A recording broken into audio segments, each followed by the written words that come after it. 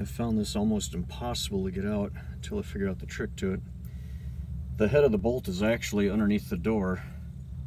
I thought it was assembled prior to the door, but what turns out, the bolt head just needs to be loosened up and it slides off a slot.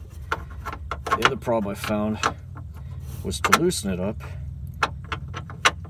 It was too hard to grab hold of this part with a pair of vice grips. So what I ended up doing was grab the whole assembly with vice grips and kind of twist it side to side to kind of loosen it up. This turned, but the bolt didn't. And I was able to, once it was loose, I was able to put a pair of vice grips on the bolt itself, loosen it up, and once it's loose enough, it'll tilt forward and slide out.